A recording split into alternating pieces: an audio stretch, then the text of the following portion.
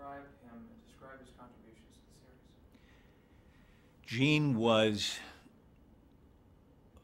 a really brilliant guy who was very modest and very workmanlike, and you never knew that he thought he was hot stuff, but he really was.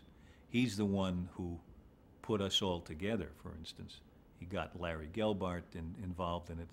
He got the cast together, along with the help of Burt Metcalf, who, as time went on, became the producer himself. I mean, he was an associate producer in the beginning, and then later became the executive producer, I guess. And Gene was. I'll tell you how modest he was. While we were doing MASH, he went to UCLA to take a course in short story, so he could learn more about story. You know, he didn't act like he knew it already, and he had been producing television shows for a long time at that point. And he was one of the best directors I ever worked with. And he set the visual style, much of which he borrowed from Altman. I mean, we owe a lot to Altman because of that. What was his specific talents as a director that stood apart?